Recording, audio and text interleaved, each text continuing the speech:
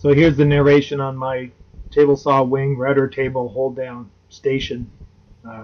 Molded up some cherry, made a big tabletop, if you will, glued it up. Made these clamps, just took a photocopy of a picture of a Rockler, traced it on the paper, hope for the best. The knobs were from Princess Auto, 4 or 5 of them for $10 maybe, something like that. So the yellow plate is a cutting board from the dollar store, which is mounted on my old Black & Deck router. It is not a plunge router. That is a better one, and I will get another cutting board one of these days and mount that in. It's a plywood box, 1/2-inch plywood box, sealed up with a dust port on the bottom and a remote power supply. So you throw that in, and it took a bit of routing and a bit of cutting, but there it is. And I made this dust collector hood on the back with another knob and T-bolt.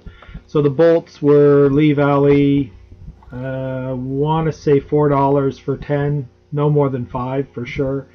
They fit in there, and the knob's already covered. The rest was just scrap, an old vacuum port. If I don't want to use that, I have the bottom vacuum port for the dustier MDF kind of work. That's where that goes. And I have just cut a little 2-inch chunk of the T-track and epoxied it on the back just to hold things. I kind of like that system. And so yeah, so over here you'll see the track. I think I have a foot left. I think it was $4 or $12 for 4 feet, something like that. Cut it up with a hacksaw, clean up the ends with the sander. And then in here, I just use plain old dollar store epoxy, mix it up in a little plastic cup. Took about 2 of those packages to do it, and I think they're about $1.50 each.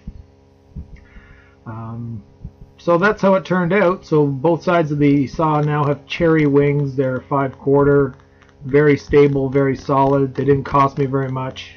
You know, plywood, melamine, anything would work like that.